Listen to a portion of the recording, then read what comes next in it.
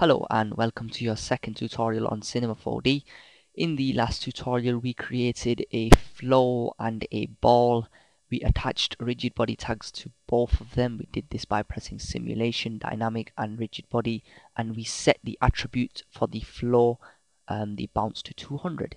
And in this tutorial we're going to be doing a little bit of animation, and I'm going to give you the foundations of how to animate an object or animate in Cinema 4D. And this is a very important tutorial. If you understand this, I think you should understand the basics and also probably the advanced aspects of animation. Okay, so what we'll be doing is animating the ball. I'm going to make the ball shrink and grow, and we'll also make the flow move.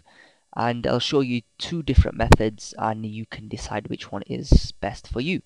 Okay, so the first thing I'm going to do is show you guys on I'm going to start on frame 0, so you can see the 0 frame, sorry, the blue frame thingamajig is on the left. I'm going to click on my sphere, and now I want to introduce you to the attributes panel, which is right here, and the attributes panel has different tabs. I'm going to click on the object tab. You can see the radius of the sphere is at 100%. So what I'm going to do is just change that to about 30 and watch the ball shrink when I press the enter button. So the ball has shrunk.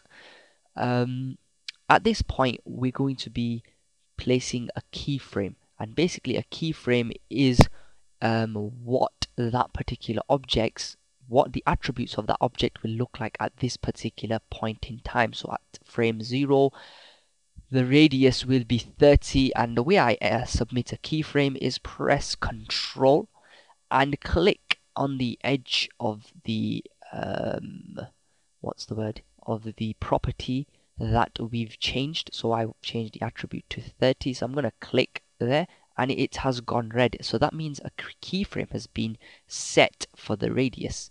Now I just want to show you guys right here where the keyframe is. At the bottom there's this bluish sort of thing, or well, it's gone orange at the moment. Now I've clicked it, but that represents a keyframe, and that lets me know that at that moment in time there is a keyframe.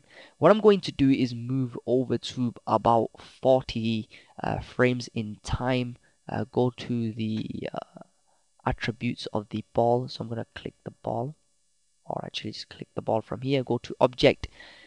This time what I'm going to do is put it to 100, not 1000, 100, and then again press Control or Command depending on your computer. I'm going to press click, and you can see it's gone red, and that means a keyframe has been set. So let's just go back to the home, which is pressing this button right here. It's gone back to 0. I'm going to hit the play button, and let's see the ball has started to grow.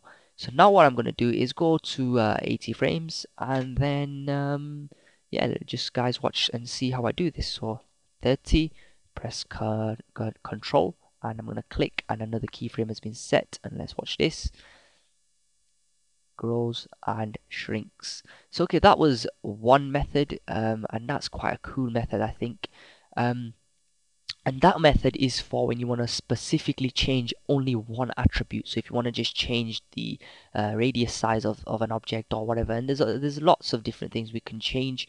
Now what we'll do is go back to the home, and I'll show you the second method of actually using animation, and this time we'll animate the flow.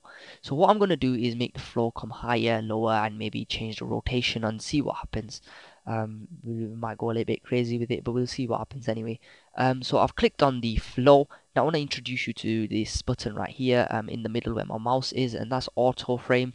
That's just automatically selects a keyframe. So what I'm going to do is click this button. Now notice the edges of my window have become red. What I'm going to do is move to frame, why not 40, and I'm going to just move the height, and I've just clicked on this green cone, and just moved it up, and then I'm going to submit the keyframe. So I'm going to press this button right here, so the keyframe has been submitted. It would have done it automatically anyway, but I've got this thing where I just need to get it, make sure I've definitely submitted it. So the keyframe is submitted using this key button, and now what I'm going to do is move further in time even more, maybe 80 frames. This time I'm gonna drop this and then click on the rotation button and maybe, I don't know, just rotate it a little bit and you have the keyframe submitted. Now once you've done your animation, make sure you deselect this auto keyframe button. So I've clicked and that's deselected. Now I know that I'm not going to move something, change something and end up accidentally submitting a keyframe. So that's something that you need to be mindful of. Only when you're animating you press the keyframe. So let's just watch and see what happens. Play this. You see that moving, the ball's rotating, the ground is moving, and you can see now the ball is having the flow is having an effect on the ball. You can see it's now as though it's going downhill. So that's the physics of Cinema 4D, and you can also see even though the ball's moved outside of the flow area, it's actually the flow actually is unlimited. It extends throughout, so you can see it'll keep bouncing down the hill.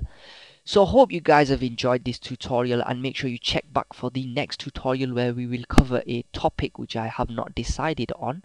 So that will be interesting for you guys. Take care, peace, and comment, rate, and subscribe.